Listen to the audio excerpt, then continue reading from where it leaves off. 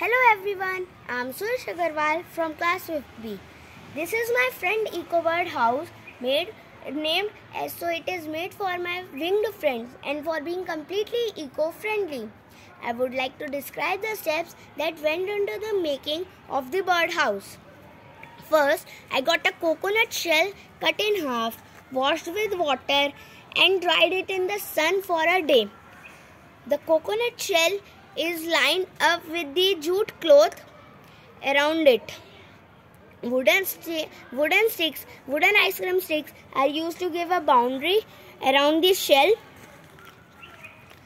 The coconut husks are placed over on the top of the shell as a top cover for the house, supported by these ice cream sticks. Jute threads are used to connect all these components of the birdhouse.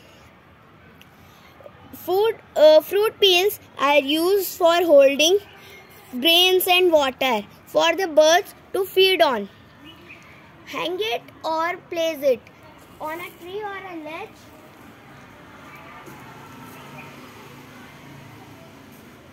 And a house for birds is ready.